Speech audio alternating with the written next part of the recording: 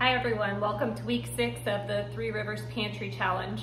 I didn't have a video to share last week because our son had basketball games almost every day, so we made really simple meals and it wasn't from anything we had left over in the pantry.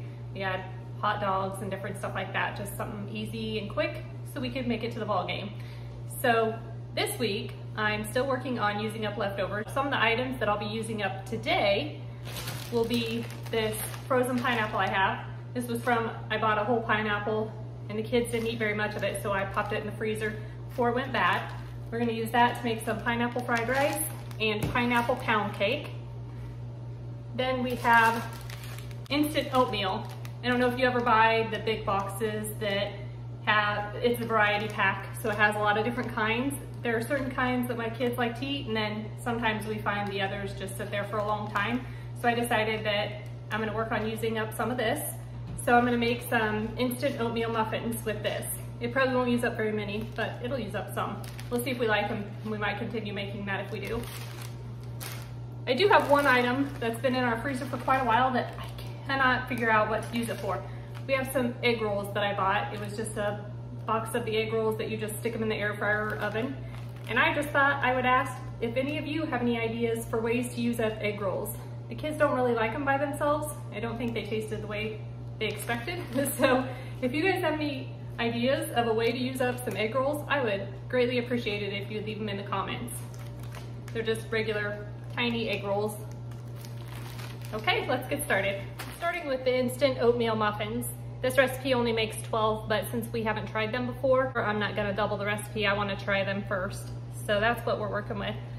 12 instant oatmeal muffins. It also has a streusel topping, but I'm gonna leave that off because my kids don't seem to eat it when I make special toppings like that for muffins. I'm gonna start with 1 3/4 cup of flour, 1/3 cup of sugar, 2 teaspoons of baking powder, 1/4 teaspoon of salt. You'll notice my salt's almost gone. I'm trying to use this all up because I'm gonna switch to the pink Himalayan salt once it's gone. That was 1/4 teaspoon of salt. And then 2 packets of instant oatmeal. I've chosen the apples and cinnamon. I know my kids like apple muffins, so I thought this was a good one to start with. Just gonna give this a little bit of a mix. And then I need to make a well in the middle.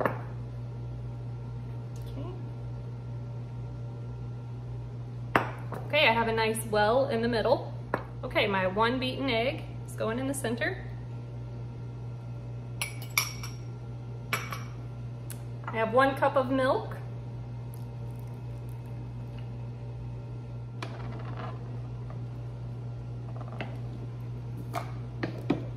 One-fourth a cup of vegetable oil.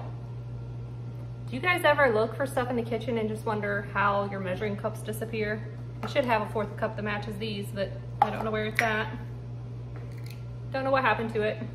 I feel like stuff disappears all the time, but that could be part of my children being the ones that empty out the dishwasher. And 1 teaspoon of vanilla extract. I'm just gonna mix this together really well until it's just mixed. You don't wanna overmix it. That is something new I've learned. I didn't realize that overmixing can cause stuff to get hard, like biscuits, cornbread. I didn't realize that was why it said to mix it until it's just mixed.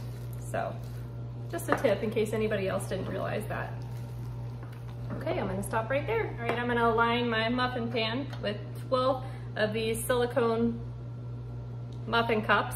I don't know if anyone else uses these, but I really enjoy using these. They're a little bit of a pain to wash because you do have to hand wash them. At least mine never come clean in the dishwasher, but it's nice to not have that paper that you throw away and waste all the time.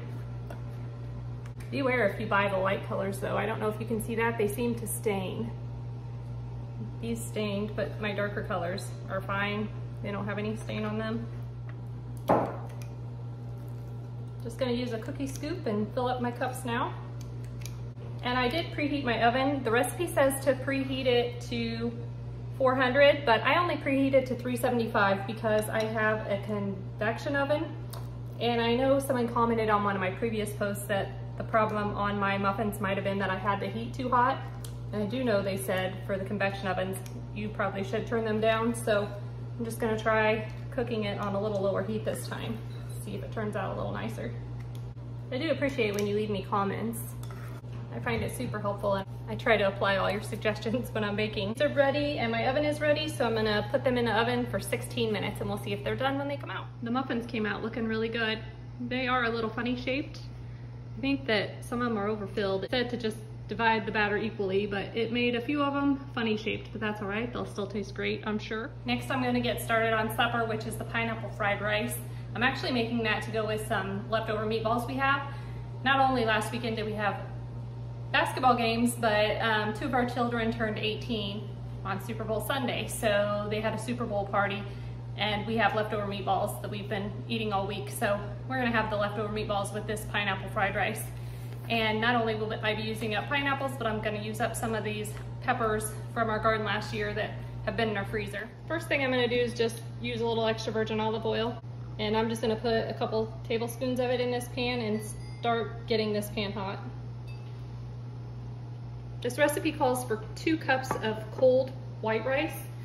Shane doesn't like white rice, so we always use brown rice, so I'll be using that. I have already cooked them. They're not cold like it calls for, but I just really didn't have time for my rice to be cold before I made supper tonight, because once again, we have a game to go to. So now that this is nice and hot, I'm gonna go ahead and put in my half an onion that I've already chopped up, and I'm gonna add those bell peppers to it.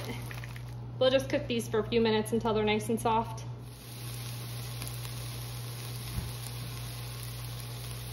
Now that that has softened up a little bit, I'm gonna go ahead and add in 1½ cups of chopped pineapple. It does call for fresh pineapple. Mine was frozen when it was fresh, so. Okay, that just needed to cook for a few minutes until it started to brown. So now I'm gonna add in my 2 cups of cooked rice, 2 tablespoons of soy sauce. And it says just to keep it on the heat until that's well mixed in. Now it did call for garlic, and garlic is one of the things I have not bought more of, so I'm just gonna put a little garlic powder in it.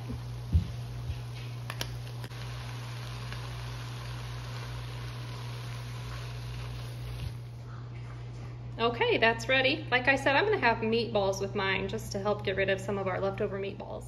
Before I put the meatballs in it, I'm gonna go ahead and give it a taste just to see how it tastes.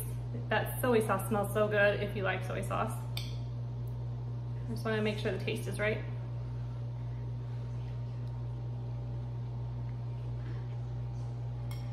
That's really good. I love how the pineapple gives it just a little bit of sweetness. I think those barbecue meatballs are gonna go really well with this. So that's just a way I'm using up some leftover pineapple and some leftover meatballs. Hi everyone, I ran out of time last night before Andrew's ball game, before I made our pineapple pound cake. So that's what I'm gonna be working on tonight. We're gonna get this pineapple pound cake made with the remaining pineapple that was frozen in my freezer. I have just enough left to make this. So I went ahead and I preheated my oven to 350. You might be able to hear that in the background since that is turned on. The first thing it tells us to do is take 1 cup of crushed pineapple. So this is the pineapple I had left. I used a rolling pin and the fork and crushed it the best I could. Now we're supposed to squeeze out as much juice as possible from this crushed pineapple. So I just got out my cheesecloth and a bowl, and I'm gonna try to squeeze out all the juice.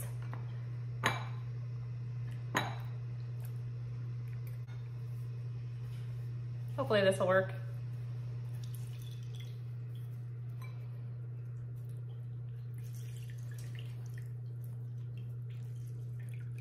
I'm sure it'd be a lot different if it was store-bought pineapple. You could just squeeze out the can, but since this was fresh and then it got frozen, it's probably got extra water in it, extra liquid in it.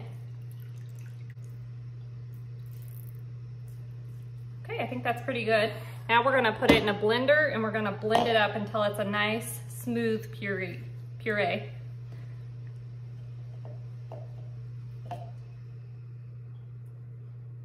Oh, it looks funny.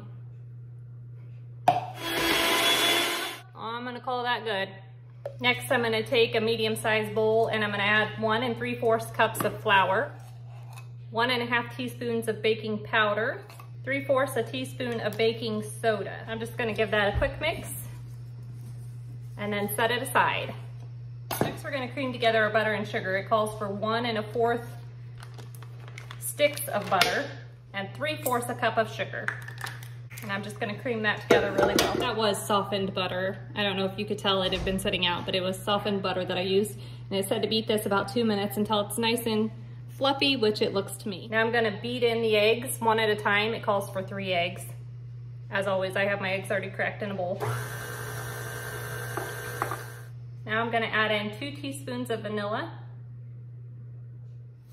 half of our pineapple, and the recipe calls for 1/2 cup of milk, and it says to add half of that at this point, and half the flour mixture. Okay, now I'm gonna mix that until it's well incorporated.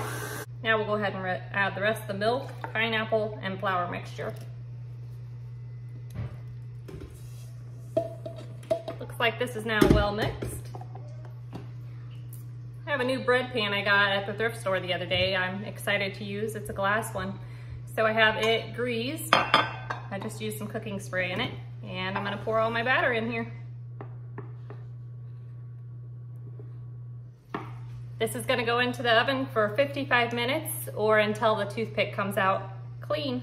And just a reminder, my oven was set at 350. The pineapple pound cake just came out of the oven and it smells wonderful. It does look like maybe it got a little overdone, so maybe 55 minutes was too much, or I should turn down my convection oven. So I tried out the muffins this morning, and I just wanted to share, if you leave the streusel off, they're not quite as sweet as they should be. I thought they were still good. They had the apple taste to them and everything. They just probably would be a lot sweeter with the streusel on them. Since next week's the last full week of February, I'm gonna take some of your guys' suggestions for items that I still have left over in my pantry, and I will be using those to make our dinners or breakfast. So stay tuned for next week so you can see maybe your suggestions being used. Hopefully I was able to provide you just a few ideas, maybe for a way to use up things that you have left over. I hope you guys have a wonderful week, and I'll see you next time.